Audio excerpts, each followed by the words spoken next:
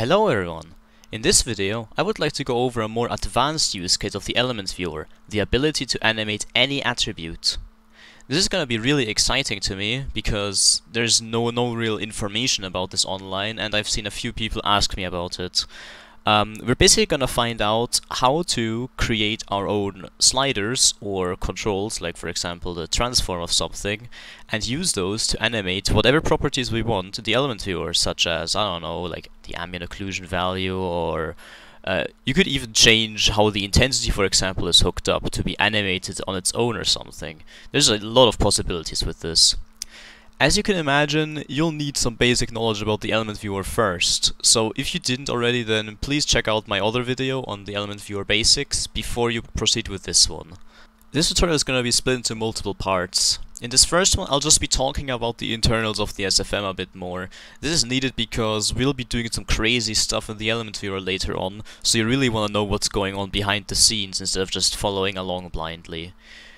For this part, you don't actually need to do anything, you can just watch. I will not be using the SFM much. In the second part, we'll be applying this knowledge to SFM itself. This is where you can also join in. We'll have a basic use case where we can, for example, we're gonna add like a slider to this crate here. It's not gonna be nothing special, but at least you'll see the proof of concept. And then in the third part, we'll be taking this concept to a whole new level and do something way more advanced with it. I'm not sure what that'll be yet, but we'll see. Alright, so let's get started. First off, it's important to realize that we can only really animate anything that's part of the movie world. This was already established in the past, but I just want to reinforce that. Only whatever you actually have access to in the animation set editor or similar can actually be animated fully. There are indeed some ways to interact with the game world while inside of the movie world still. Some examples being the game command and game effects classes, but these are incredibly limited, so don't expect much out of that. If you can't convert it over to the element viewer content, then you're basically screwed. Alright, so now let's look behind the scenes of animation sets. If you right click on anything, you can actually see that there's 3 parts to everything that you see in the animation set editor, and you might not know the difference between these, and they actually have their own separate roles which are very distinct from one another, so it's important to establish that first. When we, for example, spawn a model, it has 3 parts. It has the animation set, the model, which generally can be called the DAG of an animation set, and the channels clip entry.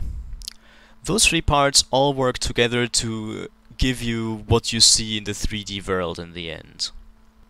To best explain how they work and what their differences and relations are, I'll be using a simple analogy, which will be a computer. Essentially, a computer should react to user input to display something on the screen based on that. With a computer, you usually give input using the keyboard or the mouse. In the case of animation sets, you have either the controls in the 3D view or the sliders. These are the parts that are corresponding to the animation set. This input data can't simply be interpreted one-to-one though. A computer has to run programs which in turn convert the input into something different. Like when you, for example, move the cursor normally, you see the mouse move around. But if you move the mouse while you're in a first-person shooter, it's gonna make you look around instead. All animation sets have the so-called channels clip linked to them. That is basically the same as the programs running. The channels clip contains a list of channels, which then converts the data that they're getting from the animation sets to something that can actually be used. Like for example, the light intensity slider gets turned into the actual intensity value. With these cases it's a bit simpler, but of course when you, for example, have the color red, green, blue sliders, those are a bit more complicated than just copying a value over. The channels clip also saves the values for each frame, so if you're animating something, you'll actually have all the for each of the frames you'll have a value stored as well. It also contains information about keyframes and interpolation in the graph editor. But the programs can't really, show anything on their own. You also have to have a medium that shows them, which would on the computer be the monitor. In this case, the monitor would be the DAG of an animation set, which then determines how it should look like and what attributes it has. You could in theory create a DAG without an animation set, you just couldn't control it using sliders then, nor could you animate it. And of course, everything that isn't managed by the animation set can be changed without being able to animate it. So for example, if you look at a model's skin property, you can actually type something in to change it because it's not animated using a animation set. While, for example, if you go to the light, you see that the intensity value, for example, can't be edited because it already has a slider corresponding to it. All these three parts work together to create what you know as the animation set. Another thing, which is specific to the element viewer that I didn't mention in my previous tutorial, is the fact that there is a difference between references and copies. So basically, this already I've talked about. If you right click and copy and then go paste, you'll have a second element that's the same thing. If you however enable the unique ID column, I'll drag that over here, you can see that they both have a different ID. That's because they are different elements. If I were to change something about this one, like for example, I don't know, change the visible to false, you see that this one still stays ticked. These are completely separate from one another. However, if you go copy something and look under paste special, you see this entry here, paste as reference. And what this does is exactly what it says. It creates another element which is a reference to the original one you copied. So you see they have the same ID, which means that they are linked together. If I disable visible on this one, it does disable it on the other one as well. So references are gonna be pretty important because you know how there's these three parts that I talked about, the animation set, DAG, and the channels clip. They're all completely separate from each other. So in order to have a way to communicate from one of them to another, you'll need to basically refer to the element from one place to another without creating a copy all the time. So that's exactly why this is required. Alright, so that's all the background information you'd need. Now, before we get into creating our own thing, we're first gonna check out how it actually looks like in action, because this stuff is all over the place and it's kind of good to know where everything is located. So here we have our shot. This is just part of the shot clip like normal.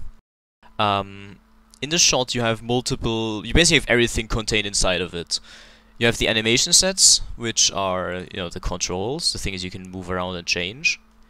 So when we look at the lights one, for example, you can see this has all the sliders here, and there's also the transform which you can move around. This list of controls is just all the controls that you have, but they're actually ordered a bit differently, which is using the root control group.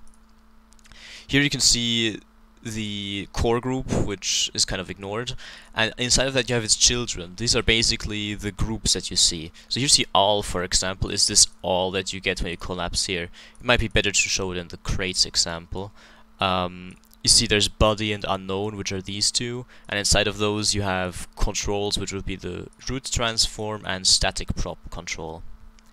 These obviously are gonna refer back to here, so you see those are the same IDs. This is just a list of all of them, and this is basically how they're gonna show up in the animation set editor. Here you can also, as you could maybe tell, change the color of the groups and as well of the controls, which is interesting. It's an interesting feature that's kind of hidden away. And you can also change the color of the animation set itself. I think with this one. Yeah, it's with the group color, okay. There's also visible and selectable, which you can just toggle here with these buttons. Alright, and the only special thing here with the animation set is that it also refers back to the DAG, which is just an attribute named in a very specific way. In the case of a model, it's called game model. With a light, it's called light. With a camera, it's called camera. And with a particle system, it's particle system. It doesn't really matter too much, but this just refers back to the DAG itself. Where the DAGs are stored is actually the scene, however. Now the scene is basically just a root. It's something that defines the entire map, basically. You can actually move it around as well, which is also something interesting that you normally couldn't do. So here you see I'm moving all the animation sets up by 100 units, or as you could also say, moving the entire map down 100 units. You could also create an animation set that moves the scene around if you wanted to. Now, the scene contains all of your DAGs, and these are actually structured the same way that you have your group set up. So you see here is a DAG called cameras, which actually correlates to the group cameras up here. And for example, down here you see is the crate DAG, which points to the crate game model DAG. So what you see in the end is, for example, this. The game model is actually what you're seeing. So this is the DAG. You can just get here pressing this one as well. And the DAG is different depending on the type. As you've already seen, the model just has some basic properties like skin, you have the list of bones and all that. And over on, for example, a light, you see there's way more properties. A few of them can only be accessed here as well. It's interesting to explore them, I suppose, but most of the time you'll not need to change any of them. I mean, the one you'll be changing the most commonly is override materials, in case you're adding those to a model. Alright, so the channels clip is a bit harder to find. It's basically under the track groups. There you have your channel track group. Inside of that you have the animation set editor channels, and here you have all the channel clips. These correlate to the animation sets. So you see for one animation set we have one channels clip as well. And under each of those you have a list of channels. So for example with the crate, you can also go through it here. For example with the crate you have the position and rotation for all the bones. Or for light you'll have way more. You'll have one for each of the sliders, as well as for scaling the values. It's not too important what they do right now, but just know that where you can find the channels, that's basically the most important part. This is an edit from the future to let you know that you can also visualize the channels clip by double-clicking your shot. You might have done this accidentally, or because someone told you that you need to drag these all the way up in case you have like a shot that's longer than 60 seconds. So these are just your channel clips. So you have like the crate, and it has like the time frame here. This basically decides how long the channel clip should be active for, and if it's not active anymore, the channels don't actually influence the animation anymore. Alright, so that should be everything you need to know in order to get started. Now of course there's way more details involved in all of it, but at least you got a basic overview of the differences between animation sets, DAGs and channel clips, and you also learned to work a bit more with the element viewer and its special properties. Now in the next part we'll be trying to create our own control, and then later on we'll try to take this knowledge to another level. I hope I'll see you then.